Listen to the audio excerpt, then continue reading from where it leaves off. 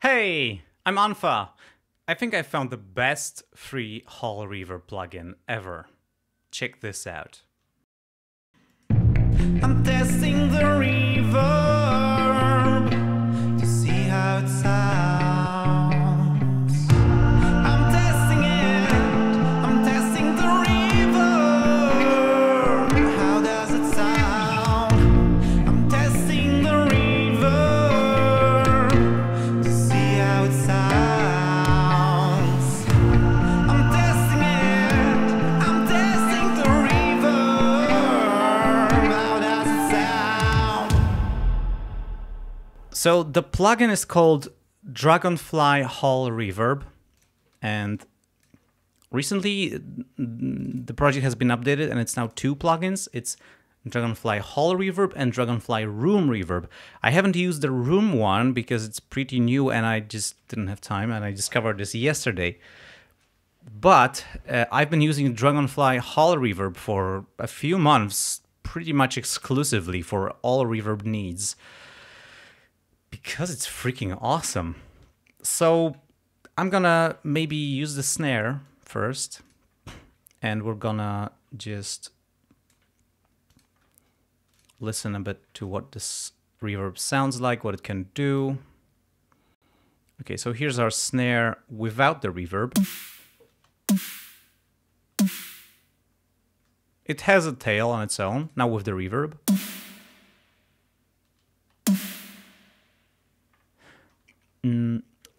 Let's just take a look at this interface. So what we have here is a few sections. The first one is the presets. We have from smaller to bigger.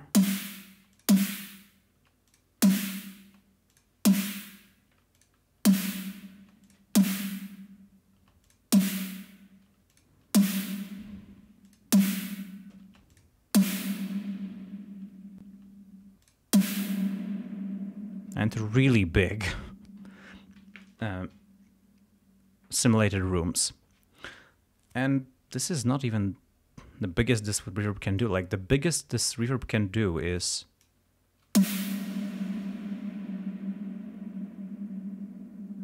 a freaking cathedral times 5. Now, I think this sounds pretty much like a real cathedral. So I think that saying this is just Hall Reverb is a pretty tiny understatement, because for me this is a freaking universal reverb unit. And a few things I really love about it is, one is this spectrogram here, which shows you the frequency and over time response of your reverb, which is, well,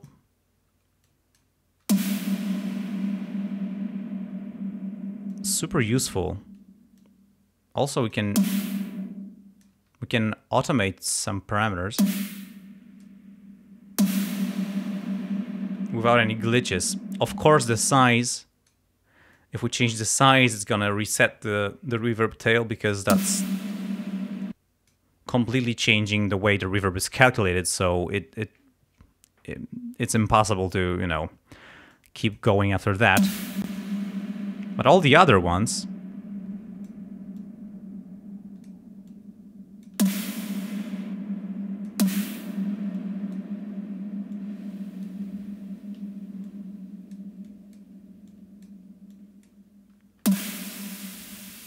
well, that's pretty improbable. Okay, so let's maybe mute the dry level, which is the unprocessed sound. Now, what else we have here is early level, which is earlier reflections, and these are controlled with the pre-delay and size, and I think width too.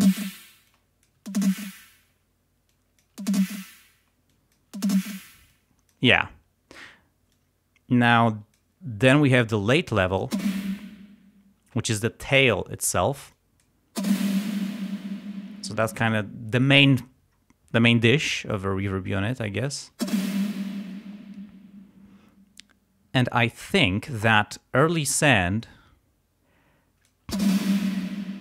is inserting, because by default the late level is calculated from the dry level, but with early send you can also have, wait a minute, but with this early send I think it's also being made from the early reflections as well.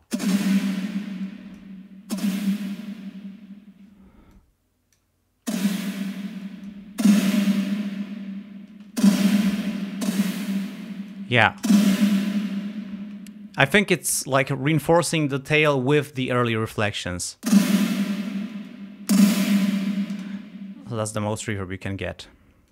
Alright, so about the tail, well, of course the size of the simulator room is an important part, but also the decay time. That's pretty nice. Without it, and with it. I like that. And also there's diffuse. And there's this. I think this is like creating kind of a chorusing effect in the tail. And this.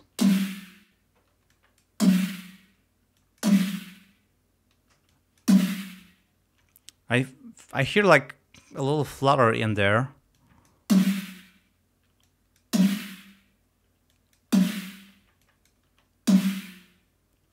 Yeah, I think these are all affecting a chorus that is being applied to the signal.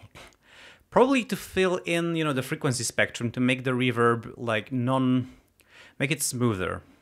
But I think you need to be like probably going for 100% of the modulation is not the best thing you can do, because that's not subtle, and this should be subtle, like unless you're going for some weird effects, because weird effects are cool. Another reason why I really like this reverb is because it's really configurable, and actually the most useful thing is this section here, because this reverb operates on 3 bands. Like you have 3 frequency bands. The first thing is the medium band, which you control with the size and decay. So if I set the high multiplier to 1 and low multiplier to 1, now like this whole reverb frequency response is pretty uniform. And this is controlled by this decay. So if I go to 1 second, you can see that it's like it's going to nothing around 1 and now 4 seconds. Which is what you'd expect. But now, if I set the high multiplier to 0.20, then something, then the high frequencies here are around 1 second, decaying around 1 second, and the rest is decaying around 4 seconds. And the cool thing is, like, we have crossover filters, so I can change where the high band is starting. So if I move this all the way down, the high band is from 1 kilohertz up, below is mid, and below 500 hertz it's low band. So if I make the low band shorter, you can see that here below 500 hertz we're again shorter, 0.5, so we should be like 2 seconds. This was 4 seconds. Because we have a little very low margin, if I move this up, like my high cross to 3K, yeah, now it actually, the mid band around 1K, it's actually going to decay for 4 seconds.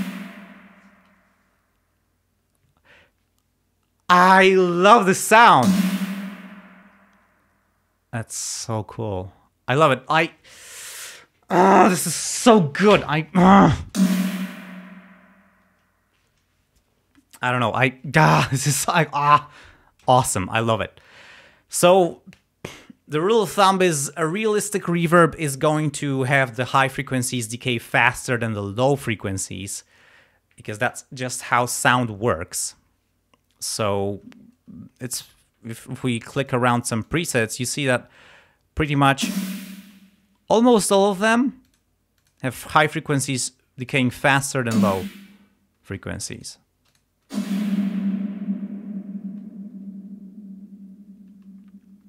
However, if you want to use this reverb for, say, bass or kick, which I did in this track, you want to use the low cut, which is removing low frequencies. And you can also, you know, use the slow cross and make the lows really, really, really short. So, yeah. Okay, so maybe let's go and take a look at some other instruments I use this reverb for, because I use it on every single track in this track. Here it is on kick. Now this is the kick without the reverb. Pretty dry. Now with the reverb. Let's listen to just the reverb. So you can hear there's early reflections and also tail. So this is like this room impression and then a little bit of the tail.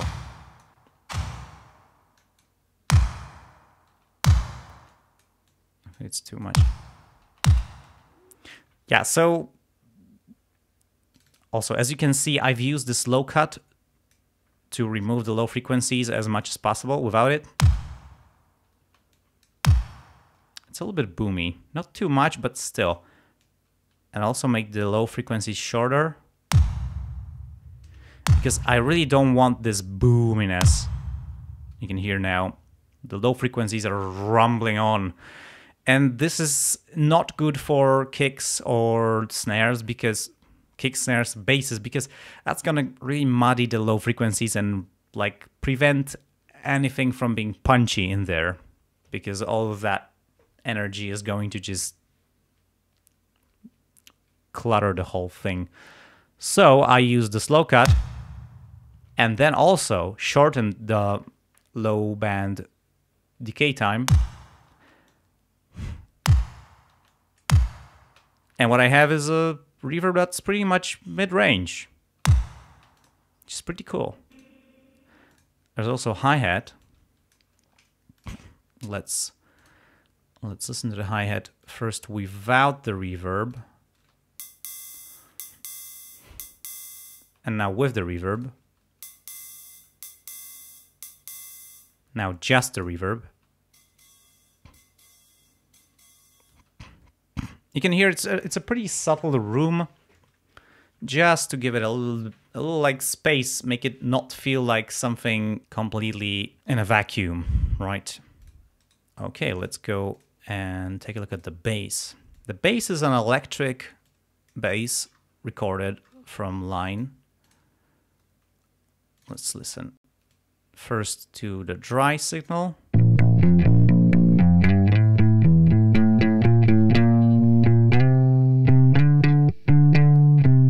Now with the reverb.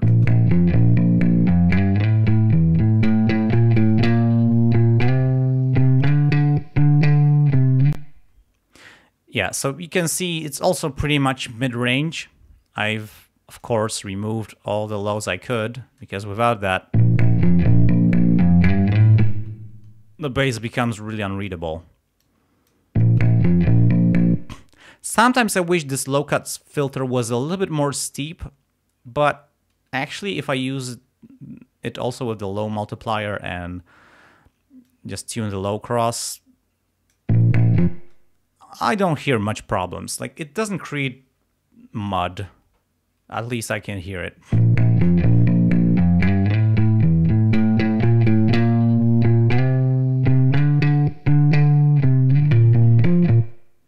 Yep. So bass can have some reverb too. And now there's the piano track without the reverb. And with reverb.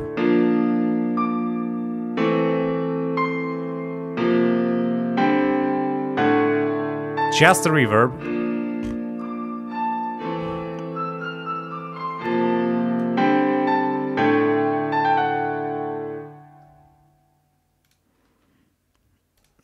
there's also lead vocal.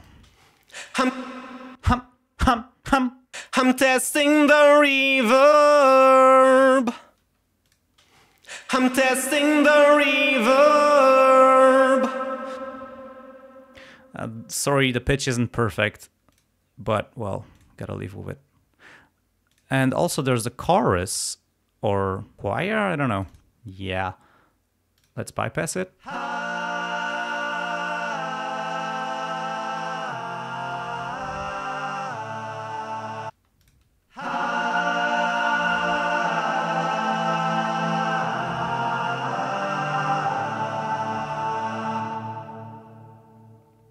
You see, this one is pretty dark. I probably should have added the EQ to remove something like everything below 200 Hertz. Or maybe just do this.